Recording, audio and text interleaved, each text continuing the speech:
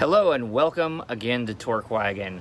Today we're going to continue working on the Suburban manual swap, and what we're going to do is get that clutch pedal put in, get the manual pedal set put in, and then we're going to install the clutch master cylinder. So it's going to take a while because I work slow, but that's okay because this project's been sitting for a year without the transmission in it.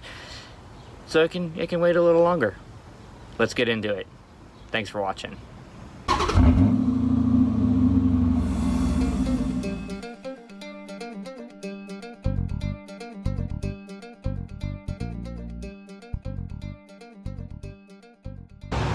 Hey, I just wanted to take a second to say thanks for watching this video. I really appreciate every person who comes to this channel and watches, and especially if you subscribe, if you like the videos, that's great too. So thanks for stopping by. If you like the video, click the thumbs up, give it a nice like, and if you want to see more in this series, or if you want to see some of the other stuff I'm doing, click the subscribe button and then click the bell to get notifications. Thanks again for watching. So I'm getting ready to drill holes. As you can see, there's a spot on the firewall already stamped in there, and I'm going to show you under the dash too, where there's actually pilots for the holes, so I shouldn't have too much trouble drilling this out. Let's see.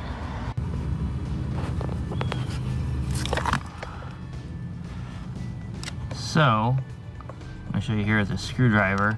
This is the stamped section here for the clutch master cylinder, and here's one of the dimples for the hole. Here's another one right here, and the other one's up there. So I shouldn't have too much trouble drilling holes here. The hardest part, if I drill from the inside, I'll be getting the drill bit in here. I can't really see those dimples from the outside, so that might be my main problem, but we'll see what I can do, and I'll see if I can get a good shot of me drilling some holes. So as it turns out, there's a plastic piece, part of a covering on the firewall, covering the actual firewall. Now I can see the 3 dimples on the outside here, so I'm going to drill the holes from out here. I'm going to start out drilling the outside holes to about 3/8 of an inch, maybe a little bit bigger.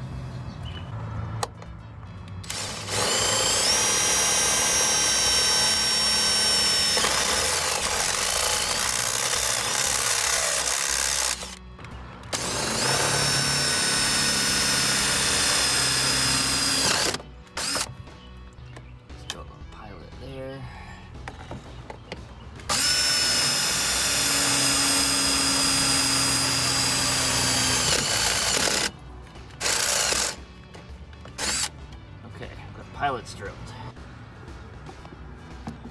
I'm going to go ahead and remove the holder for this for the jack here. It's just a couple 10mm bolts accessible from the wheel well, and now it should be a little easier to drill some of these holes.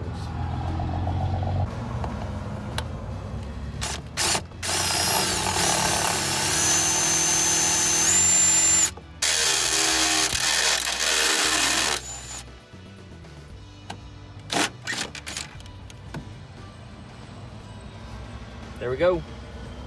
Oh, it's not quite big enough. I'm going to have to figure something else out.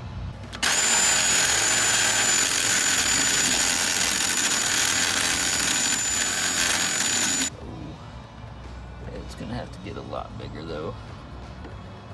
Have to fit all the way in. Okay, stay tuned. So a quick recommendation when you're drilling these holes out, I would drill the center one first and then put the clutch master cylinder in and mark the spots for the other holes, because I had some difficulties lining things up. I had to make the holes bigger, and it's not exactly like it should be. I think it'll work out just fine, but if I would have drilled the center one first and then used the master cylinder as a template, I would have been in even better shape. So just a tip. Okay, I've got the Hydro Boost assembly pulled out of the way just so I can get that pedal assembly in there a little bit easier. I've also got the master cylinder for the clutch assembly out of the way too. Okay, I have been fighting with this thing to get the pedal set back in there. I've disconnected the Hydro Boost setup and pulled it out of the firewall into the engine bay. And I've been moving a bunch of wires out of the way. It's just, I'm wrestling this thing up in here because the dash is kind of intact, not completely, but obviously you've got to take the steering column out for all this. It's just hard to get the pedal set back in with a brake pedal and a clutch pedal because the bracket's bigger than just the brake pedal bracket. So struggling along, but we'll make it. Okay, so I've wrestled with the pedal assembly a little bit, tried to get it test fitted in there. I'm relatively confident in what I'm doing, so now I've got it all pulled back out and I need to bolt some brackets and things back to the pedal assembly that I took off the old one. So I'm going to do that, and then I'm going to go ahead and put it all back in there. We'll see how it goes.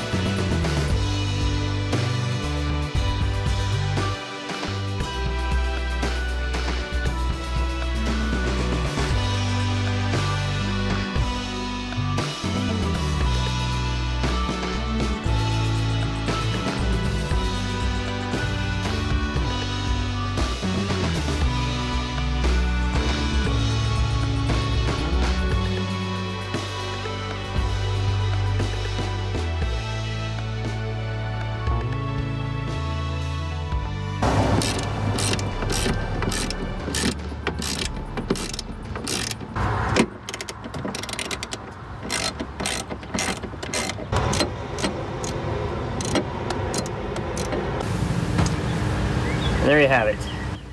Clutch pedal is installed. Got 3 pedals in the Suburban now. I'll show you that in just a minute. I haven't figured out what I'm going to do with the steering column yet. I have 3 that I can work with. I'm probably going to do something to combine some parts from all of them if I can figure that out. Alright, just wrapping up with the bolts. Well, with the nuts that go in the studs for the clutch master cylinder.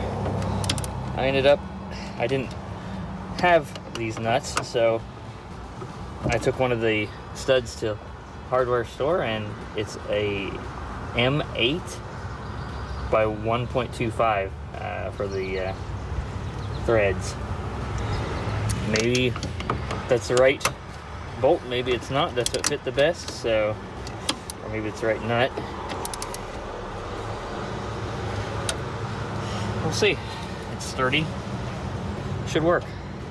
For a reservoir, I'm using this little setup I got actually on eBay. It's for an S10. I couldn't find the exact part that fits this clutch master cylinder. If you got some self-tapping screws, you can put it on the fender or the firewall. I will probably zip tie it somewhere because it sounds about like something I would do. And I also have, that seems pretty, I have to clamp that like crazy. Now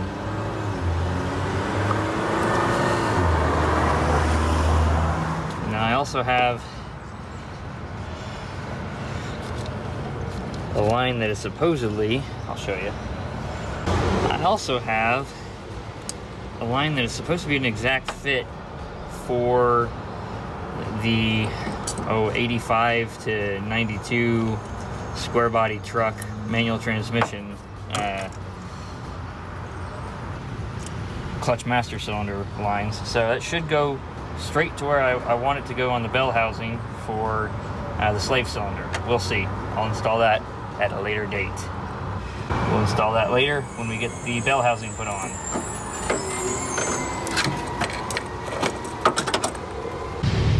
That should just about wrap it up for today. We got the old pedal set out, the new one in, the clutch master cylinder installed, it's all bolted up. Everything is bolted up as far as I can get right now.